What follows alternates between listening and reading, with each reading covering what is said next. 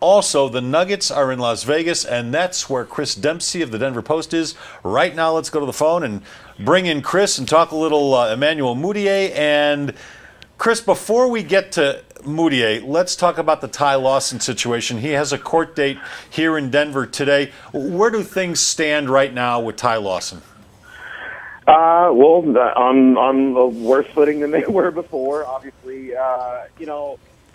his footing with the Nuggets was obviously shaky anyway coming into the summer, given all of the things that he had done prior to even the draft, and then you had the video of the draft, the video at the draft, and now another DUI. So they're about as bad as they can be. Obviously, his tenure here. They've been trying to trade him, talking to, as if it's, I didn't need to talk to a bunch of people to know this, but talking to people around here, here in Summer League, and, his trade value is obviously negligible at this point. The Nuggets, first of all, they have to let the court proceedings kind of go through and see where they stand, and then kind of go from there. So it's a little bit of a holding pattern, but certainly from an organizational standpoint, he continues to be a player that they would like to unload. Chris, there is said to be interest in Ty Lawson. There are reports that say the Pistons, the Rockets, the Lakers are all poking around here. Do you think those reports are real? And what can the Nuggets get realistically in return? Or are these teams, you think, maybe just trying to fleece the Nuggets right now, knowing they don't have a whole lot of leverage? Yeah, that's exactly what's going on right now. And if you're any one of those teams that needs a point guard, that's exactly what you'll do. You'll call them up and try to get them for as little as you can get them for. And that's one of the problems that the Nuggets are running into right now. And, so listen, I don't expect anything, in terms of if he is traded, I don't expect that to happen soon. It would be, something that the Nuggets kind of want. I think they're going to want to put some space in between this and, his latest issue and whenever the trade comes, and, maybe try to get him out there and apologize and probably put a little bit better face on, and maybe, just get himself in a position where, they can have a fighting chance in some of these trade conversations. But right now, if you're the Nuggets, you're really not entertaining a whole lot of anything unless somebody actually gives you full value for them, or something kind of in the I should say in the near zip code of that. So that's kind of where they stand with that.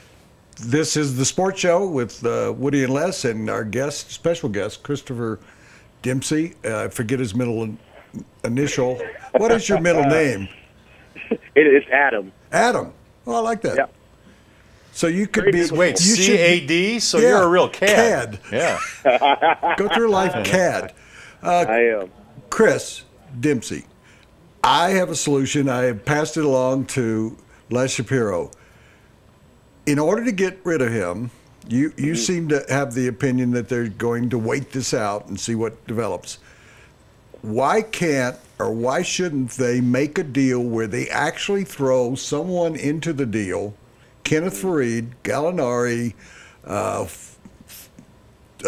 Eric Green, go down the list of people that are on this team, Hickson, and they Chandler. put together 3 or 4 people and say, here, and you have to take Ty Lawson. Is that just totally out of the realm of possibility, Christopher? No, it isn't actually. I think, and there are some guys that they wouldn't mind kind of moving on, and I'd be surprised if any deal included, say, a Kenneth Faried or a Danilo Gallinari, simply because unless a very major player is coming back in return. But yes, if you're attaching, say, J.J. Hickson or Randy Foye or something like that to Ty Lawson to kind of, I think that would help the Nuggets out a little bit. You definitely have another player in there with some sort of value that can help you get value back. I think ultimately probably that's how it happened. It's for the Nuggets, it's just about getting as good assets back as they Sure. possibly can, and however they can do that. Yeah, you used the word full value, 2 words, full value earlier, and so it just seems to me that if you want full value, you include some of your good assets too. And they do have, Chris, if I'm correct, they have a couple or 3 expiring contracts at the end of the year that would be attractive to people. And you might be able to actually get a player. If they got one player of quality for 2 or 3 players, then I think that it would be that full value that you keep mentioning and are personally asking for, I think. Well, yeah. I mean, that's that's the only way they're going to get get the deal to be as fair as it possibly can be. So Danilo Gallinari's contract is expiring, obviously, this year. Randy Foye? Randy Foye's contract is expiring, and J.J. Hickson's contract is expiring. Thank all goodness. this year. I mean, there are definitely guys that you could put out there and attach the deal to help get a better trade going. But listen, my understanding right now is they'd like to keep Danilo Gallinari for. As a matter of fact, they would like to extend his contract if they can. There's not a ton of traction on that just quite yet, but that's their desire. So. We'll see. I mean, I think I wouldn't rule anything out with this crew, with this Nuggets front office.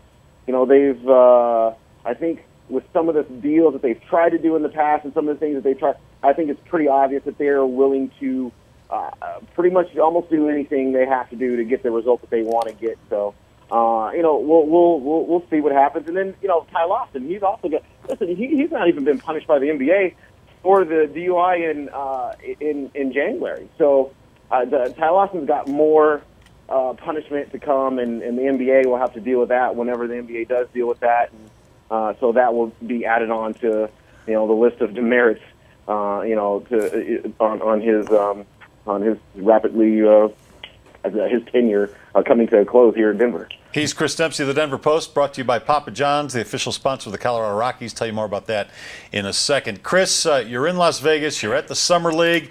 I'm watching those games on TV, and I'm seeing a lot of people in the stands.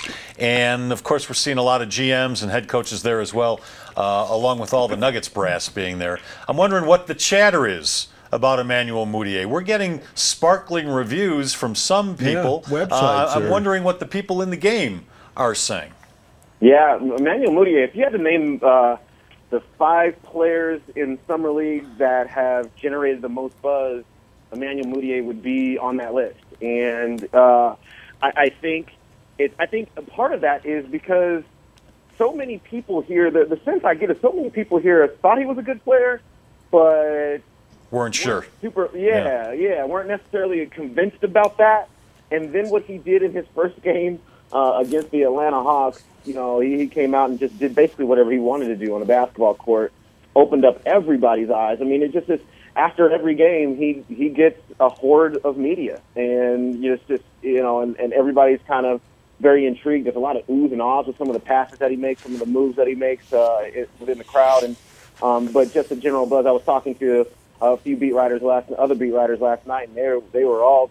Basically, the summary of it all was how on earth did he fall down to number 7 for the Nuggets to grab him. So he's been really very good, and the Nuggets certainly, if they already knew this before, but they are definitely lucky to have him. Do you think it's possible that the Sacramento Kings will someday regret that they took Willie Cauley Seinfeld instead of Mudiay? Yeah, I do. I mean, and those kind of things kind of, they play out as we see how each player grows and what they grow into being. But yeah, I think there could be. I mean, you're talking about a Sacramento team that wanted a point guard, and instead not of going enough out and getting instead of going out and getting one that they know that they could grow with their franchise into the future, they end up having to go out and sign Rajon Rondo to a 1-year contract, and that's. He might be. First of all, he might clash with the coach if it's George Karl, and second of all, even if he doesn't, even if he doesn't, he's here today and gone tomorrow. So. They could definitely regret that, but we'll see. Hey, Chris, appreciate your time. Enjoy Vegas. Woody and I will see you there this weekend, all right? Yeah, fantastic. Can't wait to see you guys. All right. That's Christopher A. Dempsey from Las Vegas at That the might Summer be the League. funniest line I've heard all week. Can't wait to see you guys.